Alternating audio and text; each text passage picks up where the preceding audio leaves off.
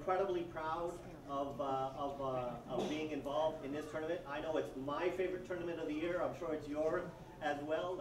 Pretty big announcement for the City of Cornwall today. We will host a World Junior Exhibition game December 19th. It's a Monday night at the Ed Lumley Arena inside the Civic Complex.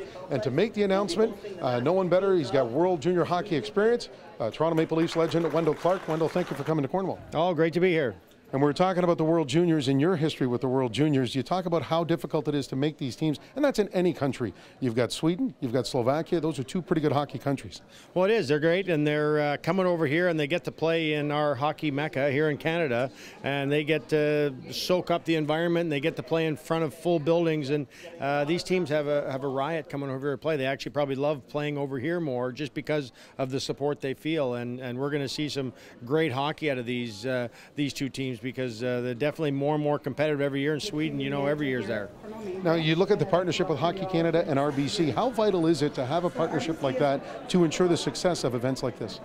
Well, you can make the event bigger, you can make it better, you can make it so it's more people get to touch and feel it, and that's the great thing, and that's with RBC coming out and supporting, call it a grassroots, kind of growing with the kids, getting together and getting the youth involved, and that's the best part for our country, is when you get youth involved and then they grow up with it.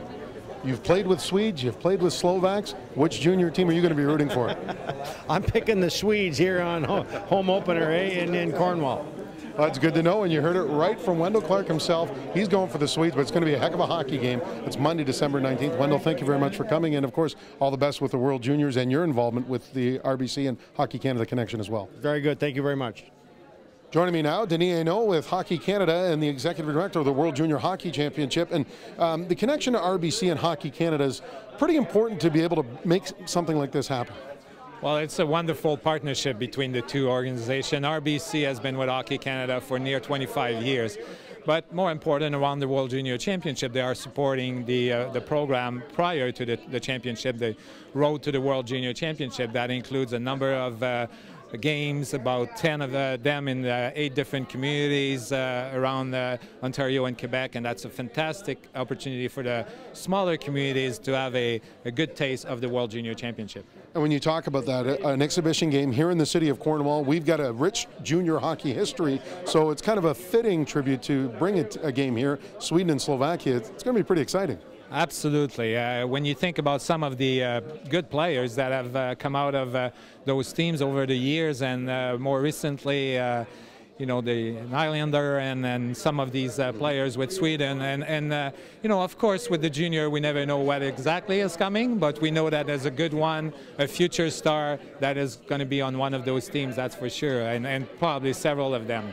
And Hockey Canada, of course, could tap out to several people to be a spokesperson for this type of event. You tapped Wendel Clark. Why is that?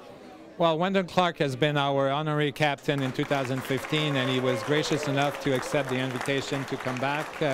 Wendel is a great ambassador for junior hockey. He played with the junior team back in '85, '86, and he's a wonderful person.